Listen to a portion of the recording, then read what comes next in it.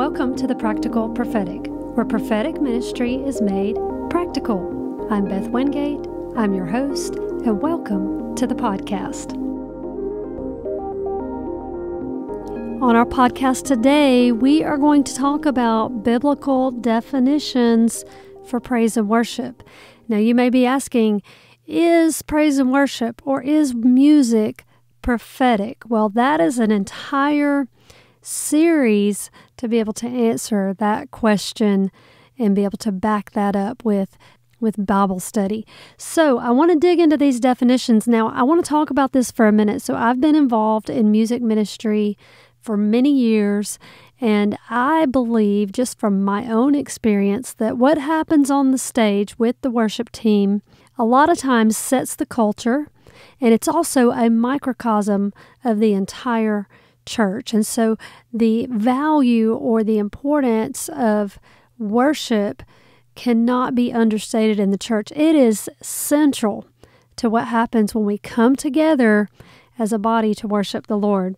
Well, let me dig into these definitions, and I also want to say that this is really what started me on my journey in deeper Bible study and in really falling in love with Hebrew word studies and really beginning to grasp a deeper layer of understanding in the Bible. So many years ago, I had expressed an interest in wanting to learn to play the guitar, and my husband surprised me with a guitar as a gift, and it started me on a journey to learn about music, and I was already into my 20s, and so I was a late bloomer. And as I began to play and for a Bible study or whatever, a complete novice, I began to ask questions in prayer about the value and wanting a deeper understanding of music and how it connected to the Lord. And so I, back in that day, Blue Letter Bible was brand new on the internet. This would have been in the very late 90s. And I had still my big red Strong's Concordance. The Blue Letter Bible Concordance wasn't really part of Blue Letter very much at that point. And my highlighter, and oftentimes a yellow legal pad, and I began to do studies on wanting to answer that same question, is music prophetic? And I wanted to know about women and music in the Bible, and I wanted to know what was the purpose of music, and just so many questions. I want to stop and sidebar and say this, that when you really get connected to the Word of God, and remember, in 1 John 1:1, in the beginning was the Word, and the Word was with God, and the Word was God. Jesus and the Word are one and the same. We must have that foundational revelation that Jesus is the Word. And so when we begin to study His Word and dig deep into His Word, like mining out treasure under the earth, when you begin to dig, you learn a new facet of who Jesus is. And it's a journey. It's like walking into the Biltmore. You have this vast mansion, and you walk into the foyer, to the first room, and you're often presented with doors and passageways that lead to more rooms, and those rooms contain doors and passageways, and many of the rooms interconnect. And so that's the way I see the Word of God. It's a vast mansion with a secret door. There's closets, there's bathrooms, there's kitchens. There's so much that this house offers, and it's a journey. And so you've got to fall in love with the journey, the excitement of learning everything you can that you need to mine out in God's Word. And for me, that area has really been concentrated largely on music, which has sent me on an exploration of the entire house. And I feel like I've only hit a couple of rooms, and there's so much more to go, and the journey and the excitement is in the journey itself. And so I want to share some of these with you, and hopefully this will lead to several episodes where we spotlight and highlight different things about music and answer the question for you, is music prophetic? And I can definitely answer that question, but I want to build a foundation. I want to build a foundation before we do that. So first, let me explain about Hebrew, and I've done this in a couple of episodes, and so I hope this is not redundant, but when you hear things over and over, then they begin to sink in. English and Hebrew are different. In the King James and English, we may have the word praise or we may have the word worship, But in Hebrew, that can lead to a dozen definitions for that word. Their language is much more vast and broad. They don't use adjectives in the same way that we do. So when a word is used, it really goes into deeper description in the nuance of the way the word is spelled in Hebrew. And like I said, they have word wheels. They have root words, which are like the hub of the wheel, and then expanded definitions, which are like the spokes on the wheel. A wheel can roll without a couple of spokes, but it cannot roll without that hub. You must have that root word, that foundational understanding of what a word is trying to communicate. So let's dig into these definitions. Let's gain a deeper understanding of what the Bible means when it talks about praise and worship, because when I dug into this, it was life-changing for me. This opened a whole new level of understanding about music for me. So let's start with some of these, and these are all taken out of the Strong's Concordance or the Thayer's Concordance, and so I want to dig into these definitions. So the word praise in your King James Bible has over a dozen translations or definitions in both the Hebrew and the Greek. So I want to move through these. If you'll just bear with me, I think you'll get a lot out of this. So the first one is, I'm going to give you the Strong's number. I'm going to attempt to say the word in Hebrew, and then we're going to really concentrate on these different definitions. So the first one is Strong's H1288. It is the word barak, and that word means to kneel, to bless, to thank, or as an act of adoration. So that can be expressed oftentimes in worship services, and especially where there's music. So you may see someone really be moved by this expression of worship, and they may put their hand, to their heart or close their eyes. Some people may cry. Some people may kneel reverently. Just this heart of gratitude. There is a Hebrew word that describes that type of praise, and that word is barak. And so that's one example. But this word praise is vast. So we're going to dig deep into all these definitions. The next one is Strong's H1974, and it is Hillel. Now, this word is a celebration of Thanksgiving, and it actually goes really deep because this one is also connected to Rosh Hashanah and the fall feast days. And so it also then would have connected to that the idea of Teshuvah in Hebrew. And Teshuvah is basically a season of taking inventory in your life and then having a repentant attitude, an attitude of returning to God, of turning oneself away from sin. And so this is I guess you could say, a reflective type of thanksgiving, and one where you make a renewed commitment to the Lord. This is just for the word praise. We've already we've already taken a deep dive on two different forms of praise here. One is to kneel out of thanksgiving, and this other one is connected to the idea of renewal and repentance and returning inside that thanksgiving. And so let's dig deeper. Let's keep going because we've got a lot of ground to cover just in this short podcast. The next one is halal.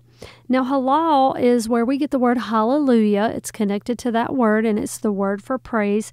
And this one is very interesting in the Hebrew, and this will make our Pentecostal and charismatic brothers and sisters happy. This one means to boast, to rave, to make a show, to act clamorously foolish like a madman.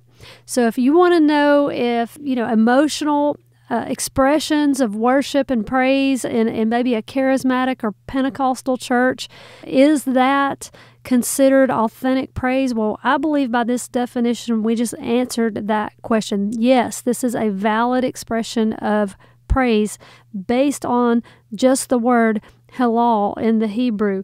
It also means to shine. And so I would describe this as exuberant praise. This definition embodies that entire idea. And so, some people bristle because at the idea, they think it's irreverent to act, wild in worship, so to speak. Now, I do think we have to do things in order. Apostle Paul talks about that. There's a time and a place for everything, but this is absolutely a valid expression of worship.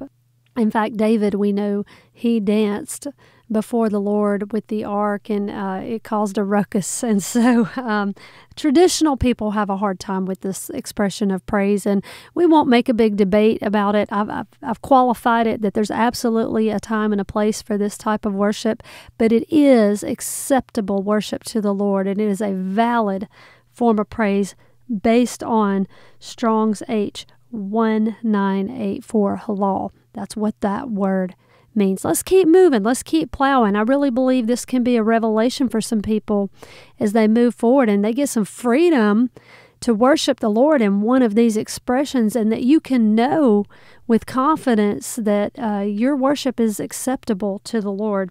The next one is one that I love so much. This is the Hebrew word H3034, and it is yada or yadal. It means to throw up your hands, extend your hands, to confess and to praise. It can even mean to bemoan or wring your hands. So there's a couple of ways we could describe this in our modern worship services. So extending one's hands in worship. Obviously, that has become more accepted in the last decade, but it is the sign of surrender, that you're surrendering to the Lord, and it's an acceptable form of worship based on these Hebrew word studies. It means to extend your hands. It means to confess, to praise, yada.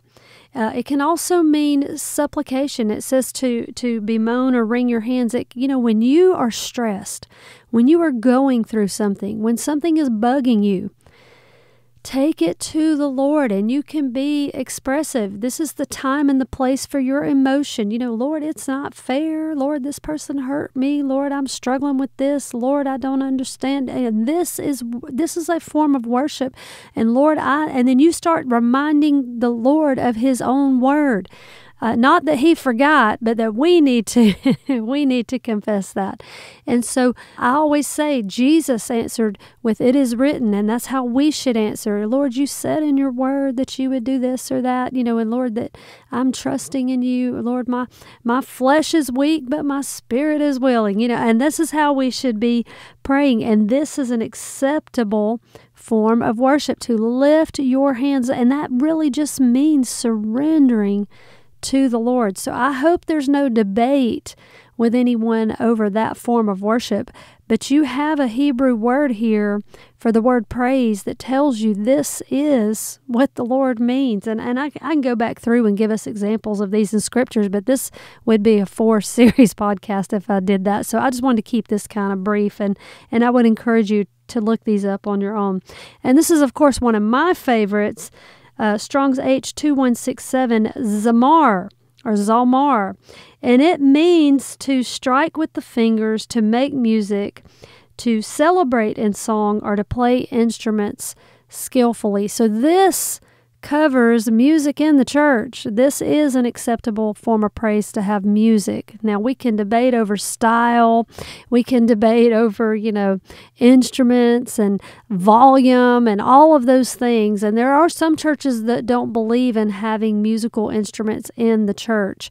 But, however, it is an acceptable form of worship to have music in the church. And I am a firm believer in the power of music and worship and praise and worship, and I'm committed to that cause. And so I hope this sets somebody free today, that you can absolutely worship the Lord in music. I believe that it's all about the attitude of our hearts. So let's keep going, because we have a lot of definitions just for the word praise in your Bible.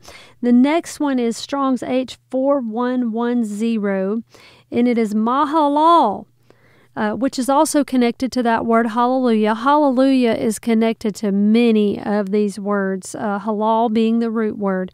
And that's the one where you dance like David did, a little wild. And so mahalal means fame, praise, and boast.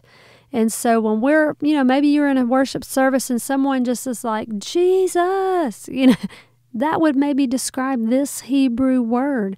I believe that's an expression. When we clap in church and we clap for the Lord, that describes Mahalal. And so these are expressive forms of worship that the Hebrew really gets specific about, where the English just sort of glosses over everything with this blanket phrase of praise. It's like here in the South, we say Coke, but by Coke, we may mean Sprite, we may mean Dr. Pepper, we may mean Sunkist. We just sort of make this blanket statement of Coca-Cola when we actually mean a lot of different specific things. Same thing here. We may say the word praise, but actually, when you dig into the Hebrew, we mean a lot of different things, but they're all praise. Okay, let's keep going. Strong's H5568 is Salmar. Oh, and I love this one. This one means, and it's connected also to Zalmar, which is the wild one. It means to stand up. Woo! Have you ever been in church and the pastor's preaching and you get very moved and something he says bears witness with your spirit? You have that rhema revelation. Rhema is the Greek word that means a quickened word, where the Holy Spirit breathes life into the Word of God, and it bears witness with your soul. And you may have a physical reaction. You ever heard a word from the Lord and man, it just shoots through you and it kind of jars you a little bit and you're like, whoa, that hit my spirit. That's what this word is describing. It means to stand up. You can be in church and the pastor can be preaching and something will hit you and you'll just stand up in agreement because it bears witness with your spirit. It also says, the other definition here means to tremble. Oh, I've been here before when the Lord just speaks to you and it's so powerful. You're just like, oh, you'll get the goosebumps and you'll be just electric almost with the revelation and the power of God's Word. Look, we serve a living God, and His Word is alive, and it speaks life to us. That is the very essence of Rhema. And so I hope if you've never had that experience, I pray that the Lord gives you that kind of experience. But you know what? You got to get in His Word. You have to read His Word. There's an old joke that my father-in-law used to tell that's really silly. And I'll sidebar to make this point. He told this joke about this lady that every day she went and prayed that God would let her win the lottery. And so she prayed every day. And after 10 years, she got mad and said, God, I don't understand. I've prayed to win the lottery for 10 years and I've never won the lottery. I don't understand, God. And then all of a sudden, the clouds parted, a ray of light shot down on her, and this booming, thundering voice said, Lady, at least buy a ticket. So, boom, boom, that's my joke. And so, but it makes this point. If you're not in His Word, you won't be able to have those Rhema experiences where the Word of God is quickened in your spirit. Oh, we could do a whole program just on that. I better stop. All right, let's move to our next definition. This one is H7623, and it's called Shabach. I jokingly call it Shambach because that's the name of a preacher when I was a kid that was a Pentecostal Word of Faith preacher that was very popular, but it's Shabach, but I like to say Shambach. And this one means to soothe, to address in a loud tone, to comment, to commend, or to boast. And so this is when people shout in church. Basically, maybe, you're like, amen. Now, of course, we should do things in order. There's a time and a place for everything. But if the pastor says, can I get an amen? This is your time to shambach in church, or to shabach in church. I'm getting silly with it. So, but it's a powerful form of praise acceptable to the Lord based on this word. The next one is Strong's H8416, and we have talked about this in here already, but it is the word Tehillah.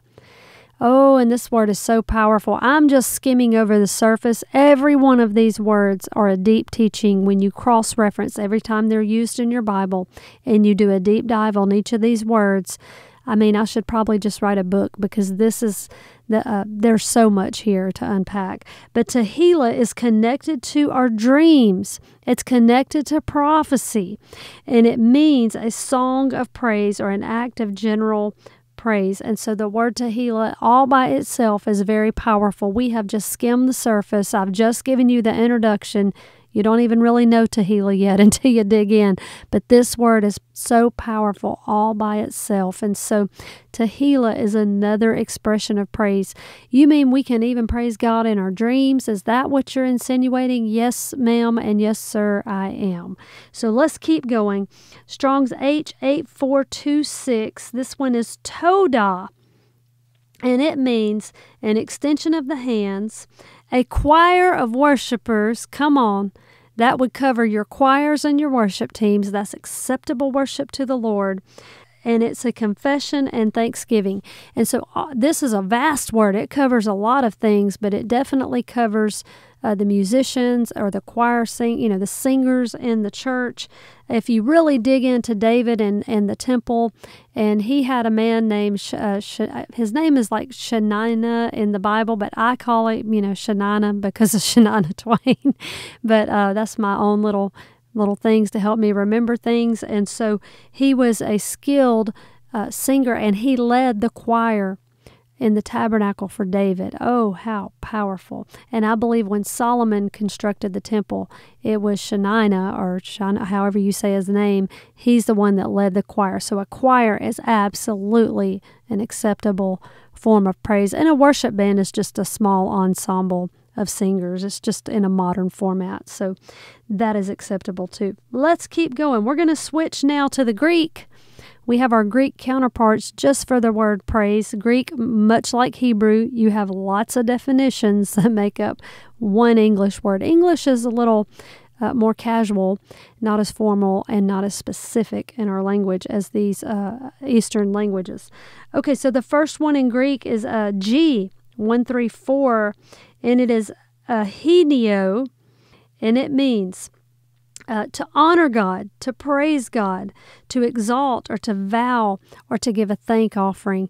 And so this is a more reverential form of worship. Those churches where it's very liturgical and reverent, that is absolutely also an acceptable praise to the Lord. There's many ways to achieve the goal of praise and worship. And I believe if you allow the Holy Spirit, He will direct you in the right way at the right time to have maximum impact. Hallelujah. All right, let's keep moving. This one we're all familiar with. It's G1391, and it is the word doxa, where we get the doxology. And so it means glory, it means honor, and it means praise. And so this is when we give glory to God. Anytime you hear somebody say glory to God, you think of doxology or doxa in the Greek, and that's an acceptable word that is translated praise.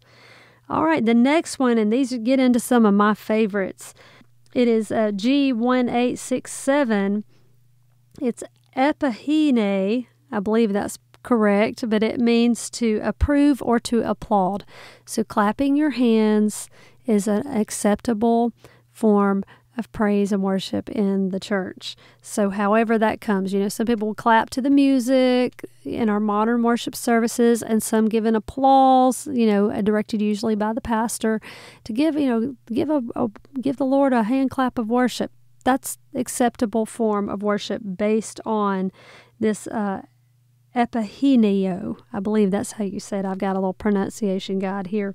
The next one is G1868, epihenos.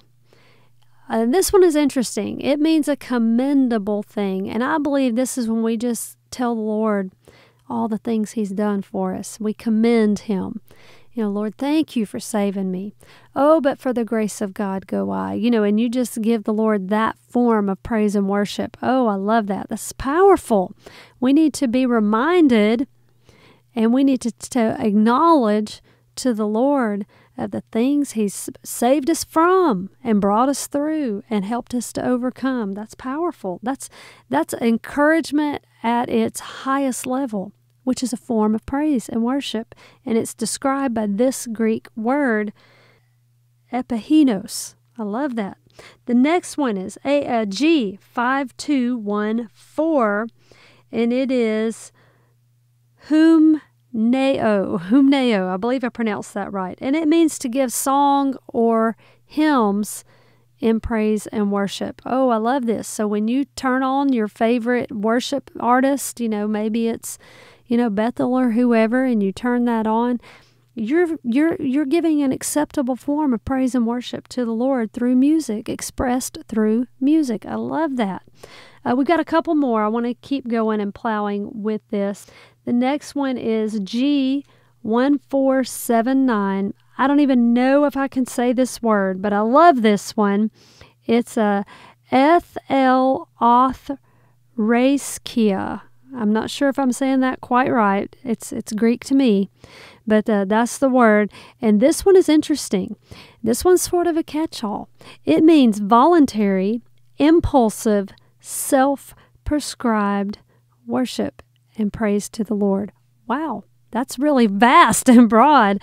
So let's break that down. So voluntary, of course, that means you choose how to worship. It means impulsive. You didn't put a whole lot of premeditation and thought into it. You just went with the feeling. And self-prescribed, meaning use your own, within reason, within biblical standard. You can have a little bit of liberty here to be creative, to be self-prescribed. So let's say someone decides to lay prostrate on the ground in a form of worship. Now, that would not be appropriate in the middle of preaching, but let's say in a Bible study or a setting like that, or maybe you're alone with the Lord, that is acceptable, and it is covered by this Greek word. You are not off the mark, so to speak. And so in the right setting, that's acceptable, and there's a word in the Bible under the definitions of praise and worship that describe that. So I hope this brings a little encouragement and liberty to you that there are many ways we can offer acceptable praise and worship to the Lord as we do a deep dive on the definitions for praise and worship. It really comes down, like I said, to the attitude of the heart. Of course, we can't just be in complete liberty because that's anarchy and chaos. There must be a degree of order. But I think these give us a lot of liberty within that boundary. And I want to talk about boundaries for 1 minute. There is a book that I highly recommend by Dr. Henry Cloud called Boundaries. I believe the subtitle is When and How to Say No. When to say yes, when to say no, and then how to say no. It's an excellent book. One of the things he talks about in that book is boundaries and how boundaries work in our life, and that boundaries are not for our restriction. Boundaries actually provide us with liberty inside of those bounds. I know Dr. Jordan Peterson, the sociologist, I listen to him occasionally. He talked about, he's specialized in child psychology for many years, and he talked about how there were studies where they took a group of children and put them in a playground. And children were put into a playground with a fence, and then some were put into a playground with no fence. The children who did not have a fence would cluster in the very center of the playground and would not stray very far at all.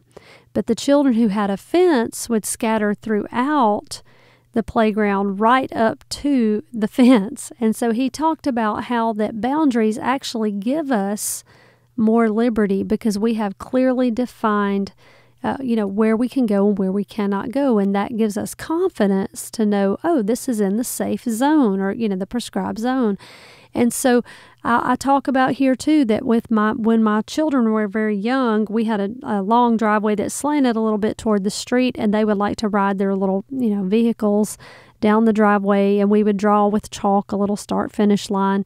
Well, I drew a line and told my children, do not go past this line. This is your hard boundary. Do that to keep them from having a good time. It was for their safety because cars wouldn't be able to, to stop in time, or they wouldn't be able to stop in time, and that could be very dangerous. And so that sort of maybe illustrates the point about boundaries. But listen, God has given us a lot of liberty here in worship. And so I hope you have never been told not to lift your hands or not to clap, because that is not okay. The scripture here describes that those are absolutely acceptable forms of worship. Now, we do have boundaries, and I really wanted to drive home that counterpoint that, in the middle of preaching, it is not appropriate to yell, run, clap, unless it's, been given liberty to do that. Or, during a funeral, that would not be acceptable, or a wedding, or communion and things like that. We have protocol. But within that, we do have a lot of liberty. And so I hope you have a degree of freedom as we go through these. And I'm going to answer the question in the coming weeks after I've laid this foundation about music and the prophetic. And I'm looking forward to those discussions. And I've talked to a few people I'd like to have on as guests to really do a deep dive on those topics. But I hope this will get us started as we have a deeper understanding of the biblical definitions for praise and worship in your Bible. I hope this blessed and encouraged you. I look forward to our future podcast about music. Have a blessed day.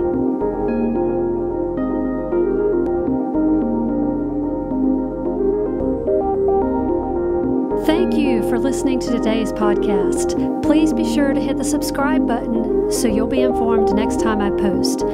Thank you again, and have a blessed day.